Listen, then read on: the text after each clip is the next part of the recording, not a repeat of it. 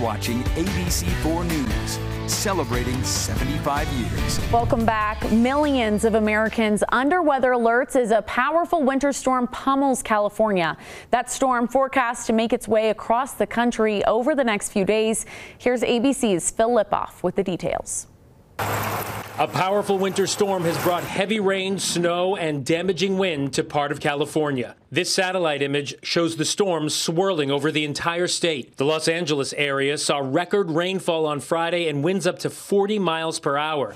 Drivers stranded in the floodwaters, dozens of flights delayed or canceled. ABC's Zoreen Shah in Burbank, where they received more than a half-foot of rain. Here on this street, there are a lot of downed trees, a lot of damaged vehicles, and crews that are racing to clear up this damage. LA County seeing its first blizzard warning in more than 30 years. Crazy. Snow everywhere.